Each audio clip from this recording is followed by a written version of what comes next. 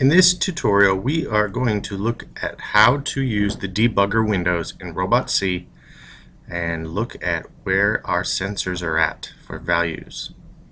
So I have a simple code. It has a start motor, which was a left motor. It's going to go until I bump and hit the bump switch, and then it's going to stop that motor.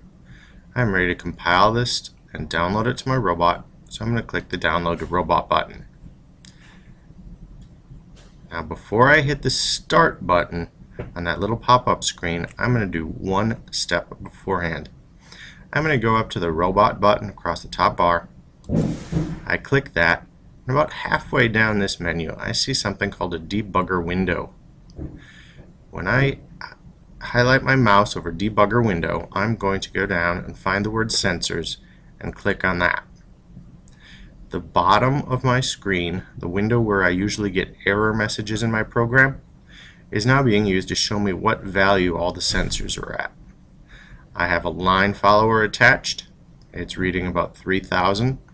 As I go and hold my hand over that, the values should change. I go down to about 1,000 and then down to 800. As I take my finger off of the line follower, I notice that that number goes up. The next one down is a potentiometer. I also have that connected, and as I turn the potentiometer, I see the values go up. Both the line follower and the potentiometer can range in value from 0 to 4,095.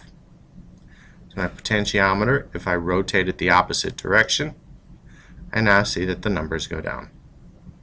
Limit switch, I have a limit switch attached. I press that, and I either get a 1 or a 0. That's what a digital switch will do. It will either be on or it will be off.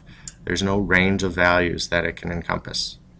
The bump switch is the last thing I have attached, and when I press that, I also see that I get a value of either 0 or 1. The debugger window is a great way to see if everything is plugged in correctly and make sure that the switches work if I'm trying to track down an error somewhere in my code.